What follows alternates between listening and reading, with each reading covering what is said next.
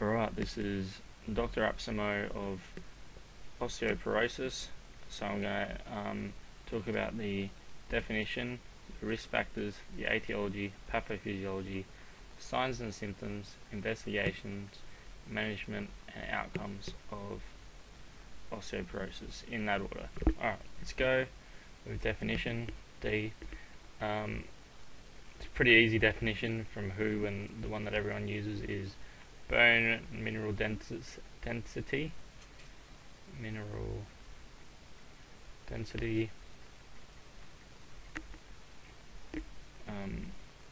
greater than 2.5 standard deviations below the mean peak age.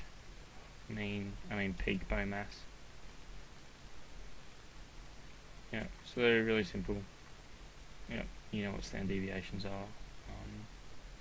Alright, risk factors. I'm going to do them in a bit of what might seem like a weird order, but it'll make sense. So, dark skin,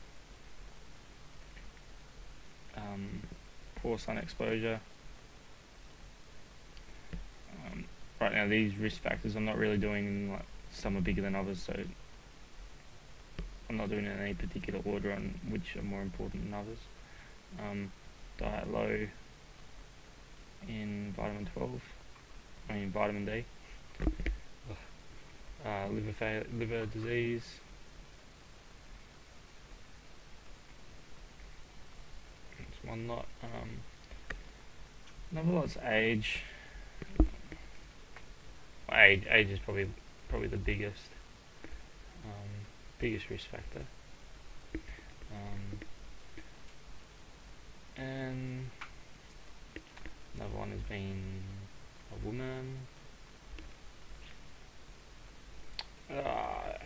Men get it as well, but they get it a bit later. Sedentary lifestyle.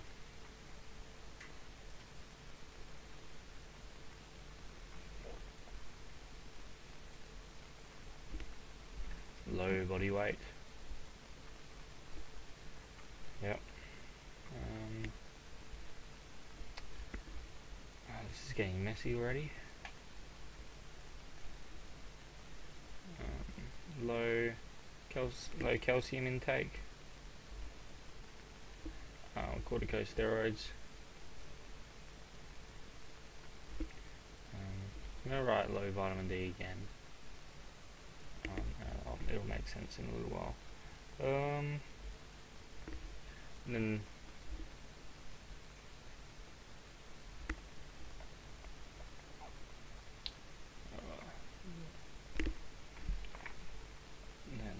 some other miscellaneous ones are smoking, hyperthyroidism,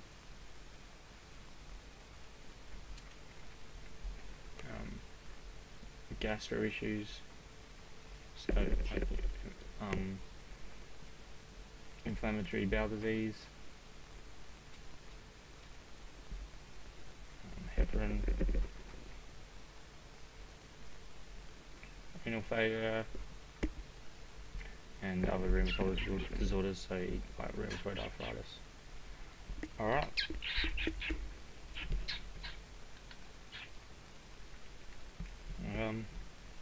So these are sort of some miscellaneous ones here. Having low testosterone, like being a male with low testosterone, is also a risk factor. Alright, so they're the risk factors. Let's look at the etiology of the disease now, and I'm going to basically try and explain why these things are risk factors and how they fit in with it all. So I'm going to start with this stuff in purple here. Yep. Alright, these are all causes of low vitamin D. So let's think about how vitamin D sort of works. It's surprisingly complicated. Sun, I'm just going to draw out this thing here. So sunlight, skin. Alright. So the the precursor to vitamin D, the most important precursor, is 7-dehydrocholesterol. Yeah. And there's also D3.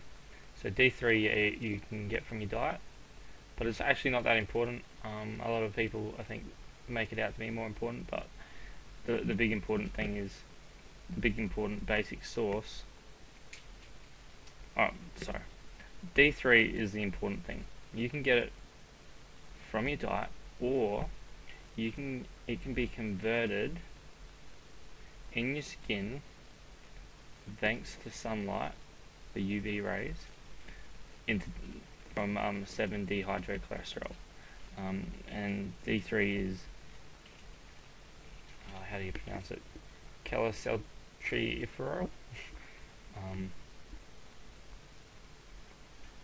Yeah, I'm not so good at pronouncing things.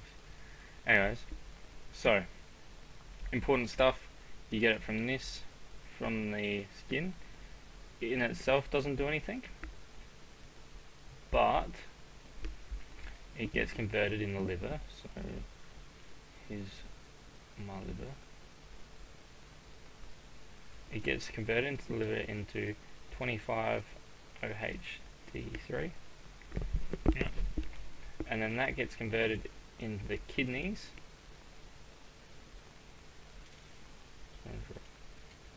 Kidney, yeah, that doesn't look like a kidney. Yeah, it kind of looks like a kidney. It gets converted in the kidneys, but to its active form, which is 1,2,5-OH-2D3. Yep. Whew. Alright, so that's why risk factors. So what's this matter? Well, who gives a damn? This active form of vitamin D does a few important things. Firstly, it increases calcium gut absorption.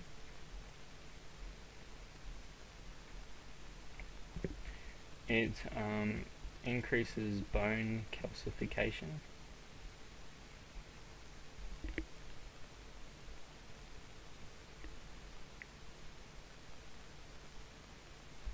And in a kind of complicated way, it kind of increases the movement of calcium from sites of absorption to sites of deposition.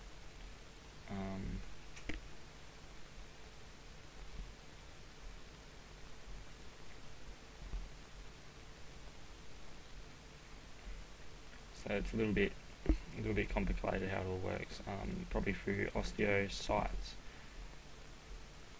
Alright, so that's how vitamin D is important. Right. Now,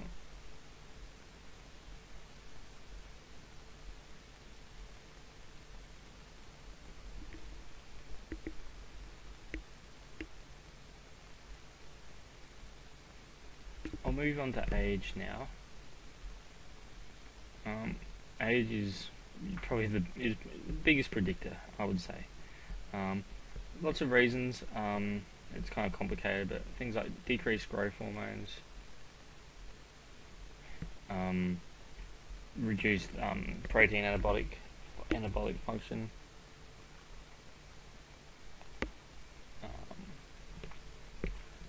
increases your risk of having other risk factors like being sedentary, not doing much.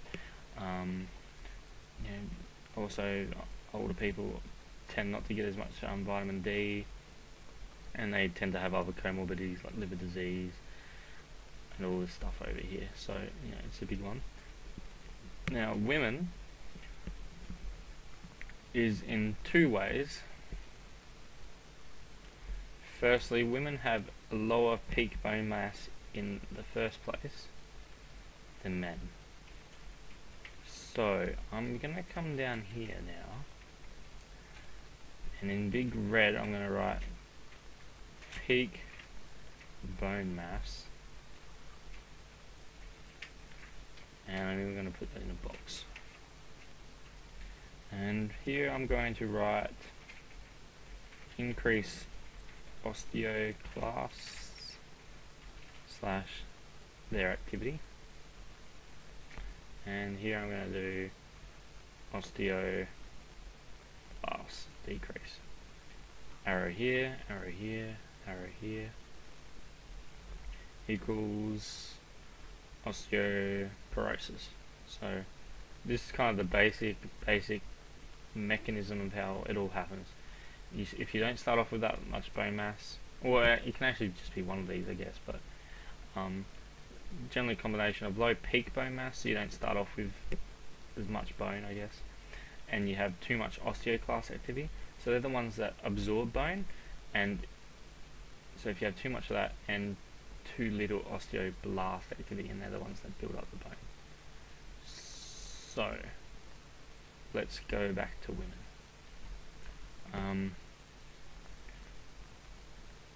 Women do not have as much peak bone mass as men. Testosterone tends to increase bone mass. It could be other things like they don't work out as much and that kind of thing, but it is hormonal. The main reason is testosterone is, I guess, better at increasing bone mass than estrogen in a way. But estrogen's still very important, which is why we're now going to talk about what happens when age and womanhood interacts. So, being older and being a woman brings with it menopause. Now, menopause is, so you have your decrease in estrogen,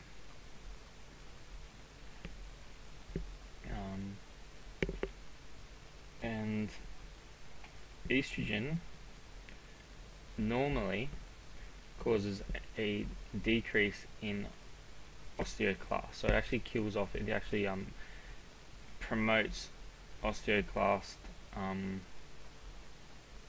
apoptosis. So by removing estrogen or having less estrogen, you're going to have more osteoclasts. There's going to be a lot of arrows here. The other thing that estrogen also does is it also causes an increase in growth factors, and these have an effect of on the osteoprogenitor cells. So kind of like stem cells, but more limited to stuff to do with bones. Normally, estrogen increases growth factors that actually makes more osteoprogenitor cells differentiate into osteoblasts. Right? So you knock out estrogen, you're going to get less osteoblasts as well. So it's kind of a two-hit attack. So right there you can see why menopause, why more women get osteoporosis, just for the simple thing on estrogen. Alright, so now we're up to well, I've got testosterone drawn here, so I'll draw it. I'm not going to go into too much detail, but like I mentioned before, men tend to have more, men have more testosterone, of course, and testosterone increases bone mass, has an effect. So men with hyperganism or testosterone problems are at high risk of developing osteoporosis. So, and there would be effects probably on both the osteoblasts and the osteoclasts, but I'm not going to go into detail for that one. Same with sedentary lifestyle and low body weight, especially low body weight. So again, this is largely to do with the peak bone mass thing. I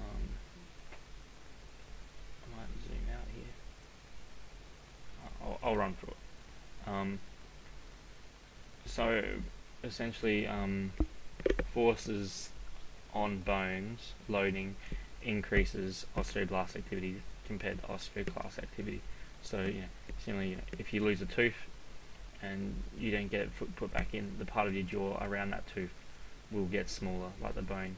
The bones require loading, and they get stronger with loading. So people who work out a lot will literally have heavier, stronger bones than people who don't. So if you live a life that doesn't involve much force on your bones, you get an increase of osteoporosis. Alright, here in purple is I'm running out of room a bit, but I think I can do this. I've got calcium, corticosteroids, and low vitamin D. If you mentioned over here, I saw vitamin D increases calcium gut absorption, so all of this and corticosteroids have a similar effect. So low ingested calcium diet all means you're going to have low calcium, low serum calcium. So low serum calcium.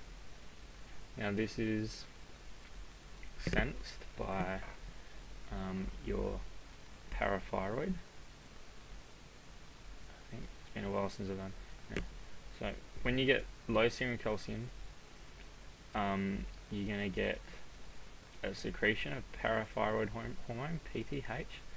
And this is kind of weird, but what it does is it binds to the osteoblasts, OBs, and binds to the osteoblasts, and it stimulates them to produce more of this thing called rank L, and decreases them to produce less of this thing called OPG. And these are transmitters of some sort. We don't need to go into too much detail there, but what rank L does is it binds to a thing called rank. So I'm just going to write binds to rank on osteoclasts. So I'm going to draw a rank L like a little triangle. We'll kind of probably familiar with this stuff, and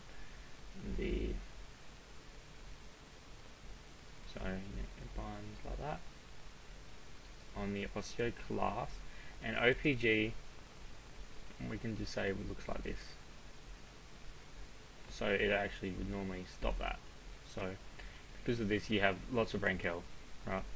And this binds the rank on osteoclasts, and what it does is it increases OC activity, and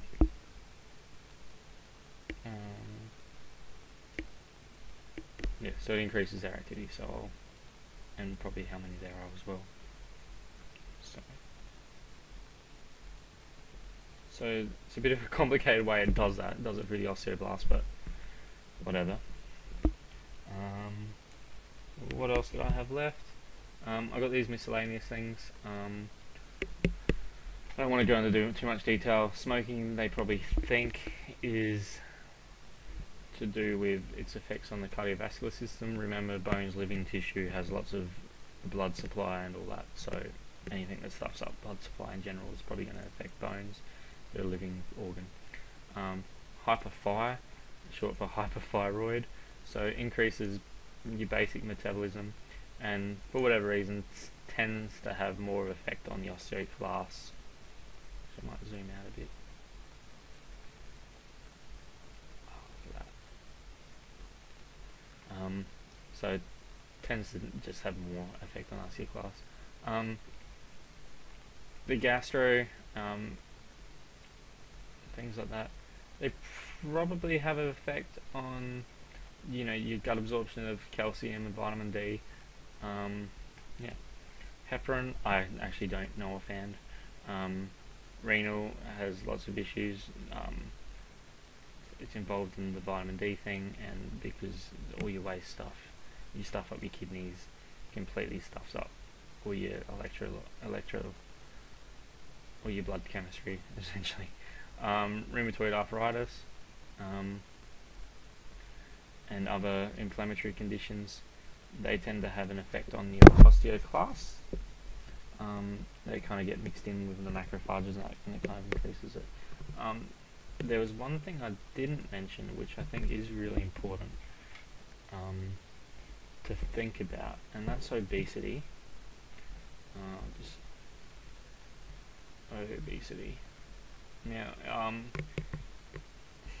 it's generally considered, and if you read on Wikipedia, you'll find out that obesity has a protective effect on osteoporosis. And this is because weight bearing. So if you're big and fat, when I say obesity, I mean obesity from fat, not from being a bodybuilder with a massive BMI because you're pumped up. But anyways, they believe that being heavier increases weight bearing must be protective. But there's a bit of emerging evidence that actually it's not. I don't have my notes on there, but they're not. There's a few theories. One is that there's more inflammation. Two, fat cells are derived from the same cells that osteoblasts are, so it causes less osteoblasts.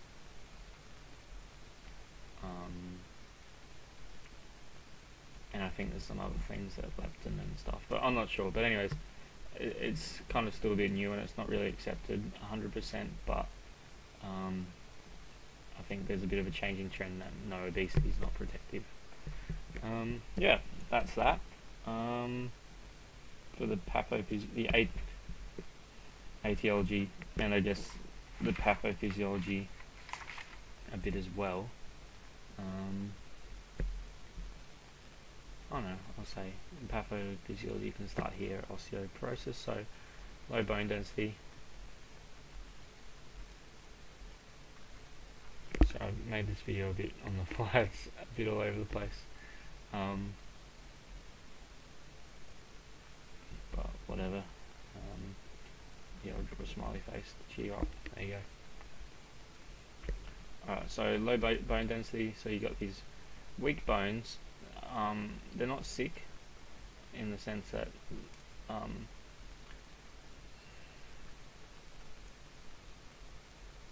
they're formed correctly, the matrix is correct, they just essentially aren't as dense, they don't have the same amount of mineral deposition and all that. So weak bones, pathophysiology is easy. Weak bones break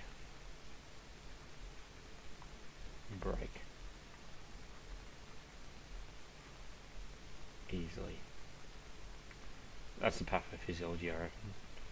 Anyways, so on to signs and symptoms. I'll do in grey, why not? The classic symptom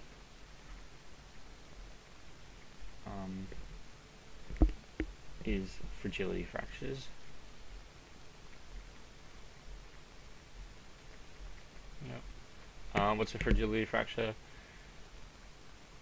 That is when you break something when, if you were healthy, you wouldn't. So people fall out of bed and break their hip, and that might be from the actual impact, or it might just be because their ligaments and muscles are so strong, even though they're probably old and weak, but so strong compared to the bones that just snaps them.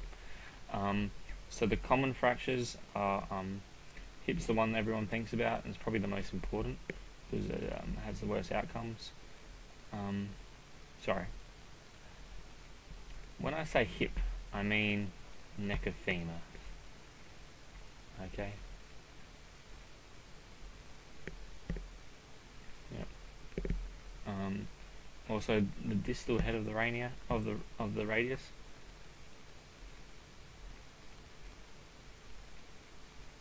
So that's your weight-bearing wrist bone towards the hand. Also vertebrae.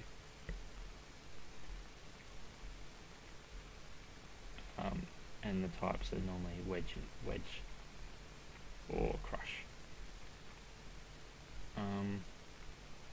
Quick point about these vertebral fractures: they are often missed. I'll go to red. Why not? Often missed, so look for them. Apparently, a lot of radiologists don't. Some studies have said they don't find them enough, and all doctors should be aware. So, if you're X-raying somebody who's old, or doesn't get much sunlight, or has any other risk factors, and you're just doing a chest X-ray or whatever, have a look at the vertebrae and see if there's any fractures and learn how to do that. I'm not going to teach you that because I don't have the ability. Alright, so that's the classic one. Other less common things are height loss, so from kyphosis, so it's just the weak vertebral, or scoliosis, and sometimes people get back pain. So besides breaking your hip, it's asymptomatic. So I'll change colours again. Investigate based on risk factors.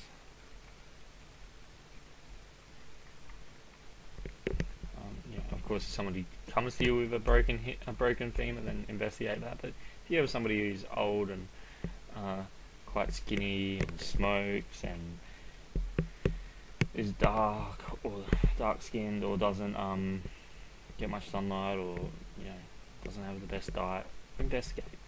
And probably just if they're old, it's probably reason enough to investigate. On to investigations. Gold standard for diagnosis is the DXA BMD. I don't actually have it written down what DXA stands for. Something X-ray, BMD, bone mineral density. So that's your gold standard for diagnosis. So I kind of want to rush through this video because it's taking way too long, so I'm going to just kind of rush through the rest. So then the routine investigations. So once you diagnose somebody, clinically or based on the DXA, you want to get blood picture, so CBP, ESR. You want to do biochem, so your ALP. Look at serum calcium, serum phosphate. Get some renal tests. So this is what you do in everyone. You also want to measure vitamin D. Now, you want to do the 250H one. So we'll just scroll up quickly. This one here. So it's not the active form. It's before it's converted by the kidneys, but that's most stable.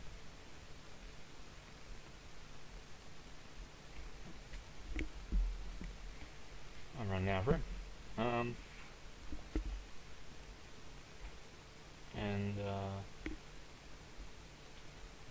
you also, other things you might do, maybe do, if it's if you think it's clinically relevant, is bone turnover markers.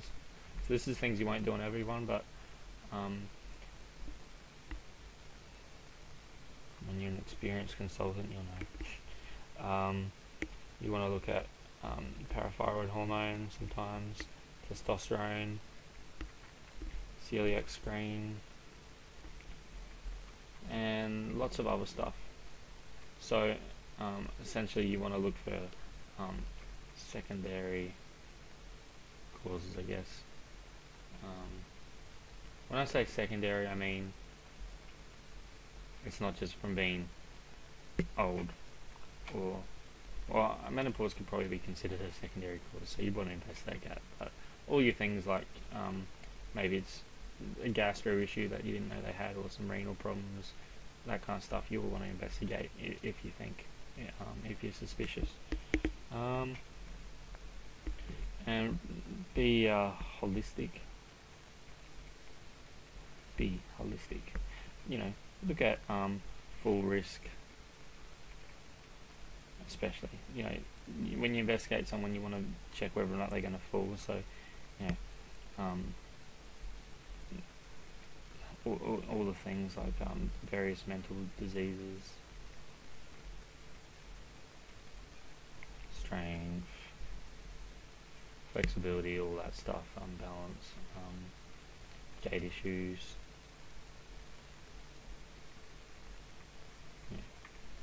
Alright, so that's it for investigation. Let's quickly go through management.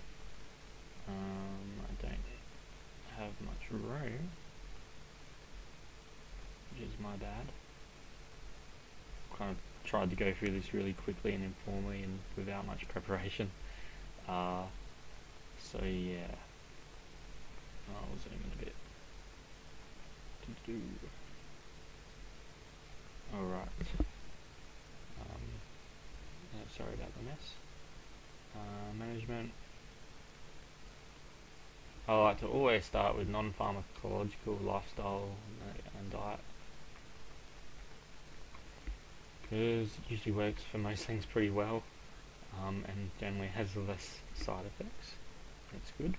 So exercise for prevention, and if they do have it but they can exercise, so things at low impact. You want to increase strength, flexibility, balance, all that kind of stuff. Then sort of your more kind of physio, kind of special exercises and that kind of stuff. You want to also do things to help with their gait, that kind of stuff, and other falls interventions.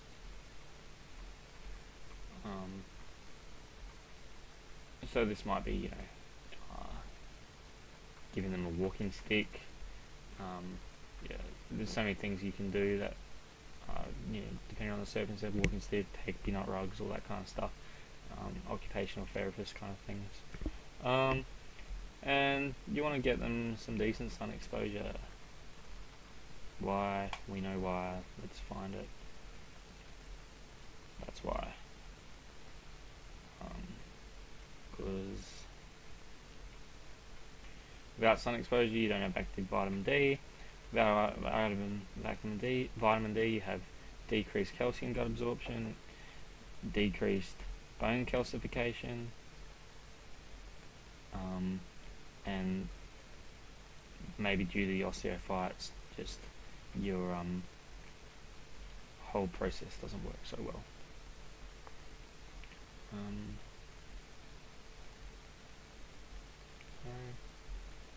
Sun exposure.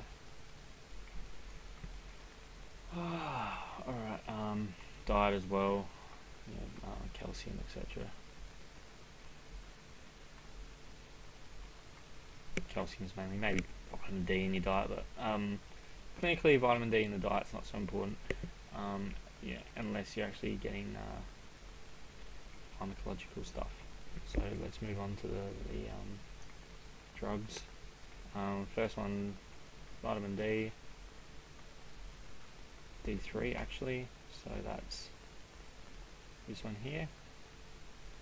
Yep, given that, and it doesn't matter about sun exposure, and that's helpful. Calcium supplements. Yep. I'll change colour. I don't like this colour. Purple. Alright. So into the more heavier stuff. Probably the most well-known thing is the biphosphonates. Biphosphonates. That's not right. Biphosphonates. P in there.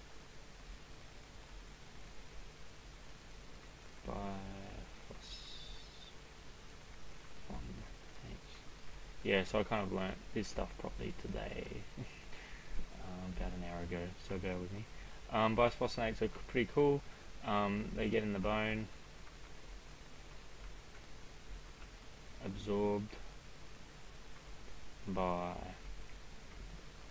osteoclasts, osteoclasts die.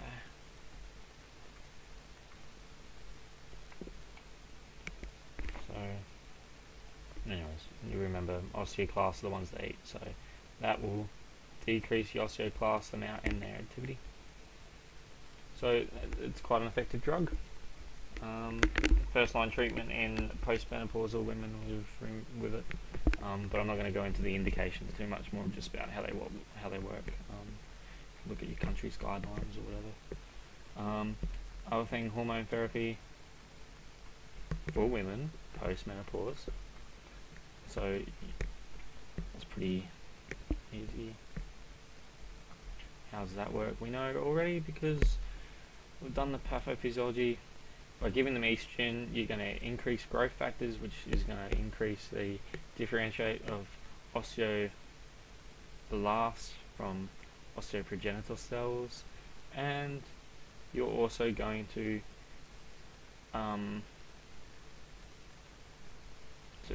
right here, decrease estrogen. So estrogen also has a direct effect on osteoclasts, and estrogen causes them to die more often. Apoptosis. So hormone therapy, give estrogen, works pretty well. However, they've had the big meta-analysis where women on hormone therapy tend to have more cardiovascular risks. There's the controversy that it might also lead to an increased risk of breast cancer. So you give for other reasons. So if they're having a lot of symptoms, symptoms of menopause, and they want the treatment, and falls as a major risk, definitely probably go for the hormone therapy. If you're more concerned about the cardiovascular stuff, then probably not go for it. But it's complicated. The next thing on my list is, it's always labelled as parathyroid hormone, which when I was researching this, I found it really, really confusing that you give parathyroid hormone for osteoporosis, because parathyroid hormone secreted when you have low serum calcium causes osteoblasts to make rank L and OPG and less OPG, which the rank L activates osteoclasts and increases their activity, so there's more bone absorption. Whew. So why would you give it? So I find out that the parathyroid hormone that they give, called I think the main one is teriparatide, is incomplete. So it's not the whole thing, it's synthetic. It's 38 out of 86 of the hormone or something. But anyway, and what that does in intermittent, that's spelled wrong, whatever, exposure, it increases osteoblast activity. So remember, osteoclasts do not have a receptor for it, but osteoblasts do, so it stimulates them. Normally it stimulates them to secrete the things that make your osteoclast more active, but in this scenario, just stimulates the osteoblasts themselves. So cool. There is raloxifene. I'm almost done with these. It's been a long thing, actually full-length lecture. Raloxifene. That's a selective androgen receptor modulator. Big word full. Sounds like it has a complicated method of action, which it does. Not fully understood, but effectively it's an estrogen, and it's an estrogen agonist. So especially for bones and maybe I can't remember. But for bones, anyways, it acts as an estrogen agonist. So you remember our estrogen stuff from before. Another one is stronti.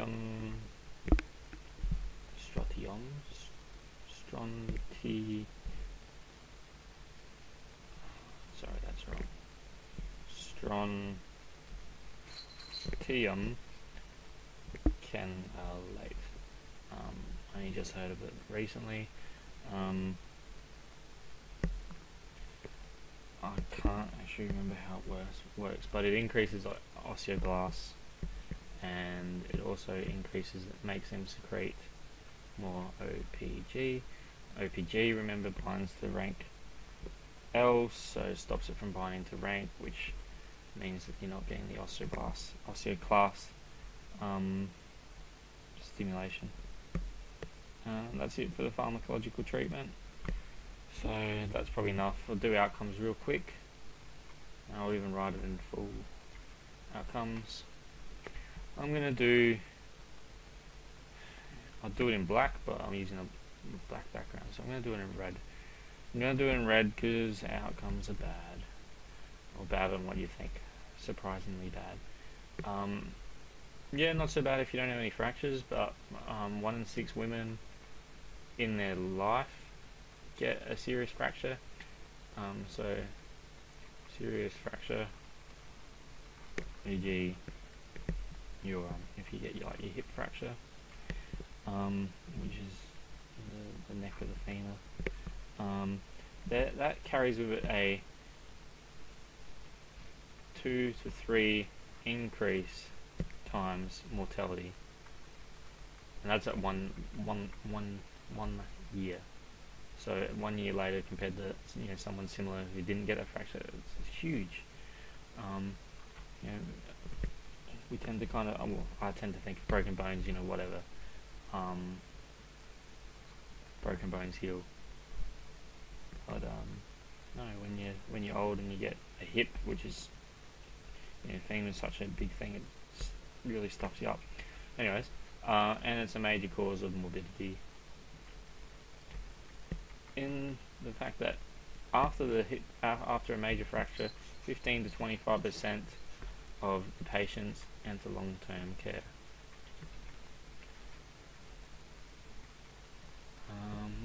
Yep, so that's it. Just going to zoom out and look at the mess and kind of quickly go over it.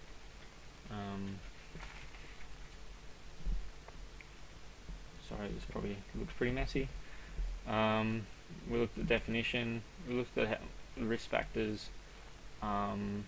Age is the biggest one for a variety of reasons. Things that contribute to low vitamin D stuff you up. This has gone too long. I'm not going to bother going through it. Yeah. Cheers.